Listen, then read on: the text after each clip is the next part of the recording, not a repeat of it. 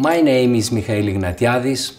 I'm treating patients with breast cancer at the Jules Bordet Institute in Brussels, in Belgium.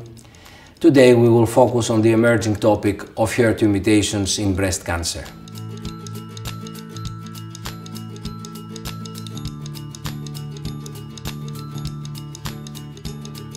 HER2 genomic aberrations, including HER2 mutations, have been observed in more than 25 tumor types.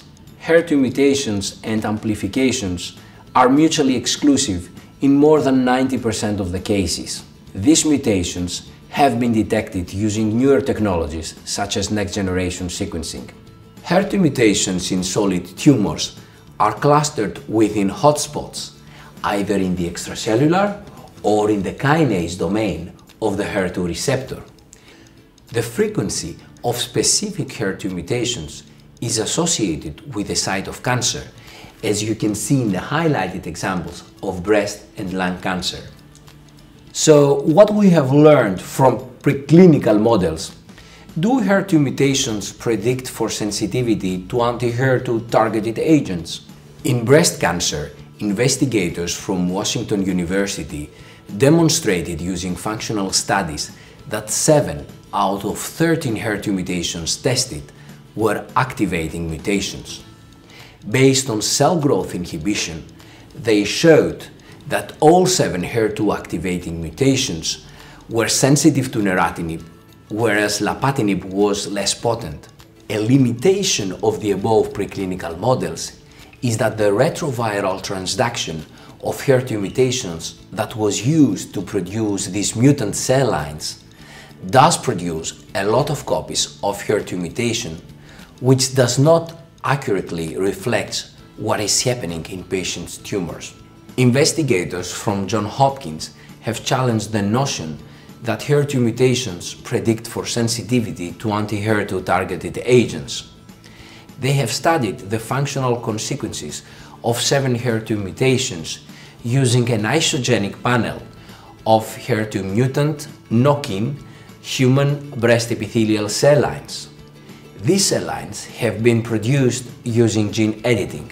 Intriguingly, the majority of HER2 mutations did not induce oncogenic changes and did not predict for sensitivity or resistance to neratinib or lapatinib in these cell lines. But beyond preclinical models, what is the evidence from clinical studies on the value of HER2 mutations to predict for sensitivity to anti-HER2 targeted agents? There have been already several case reports from patients with tumors with HER2 mutations that have responded to anti-HER2 targeted agents, either alone or in combination.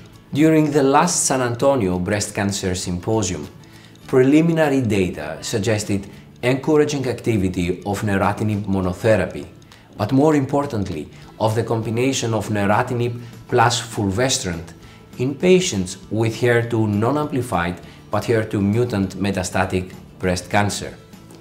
Here you see a patient that has responded to this combination after progressing on prior fulvestrant.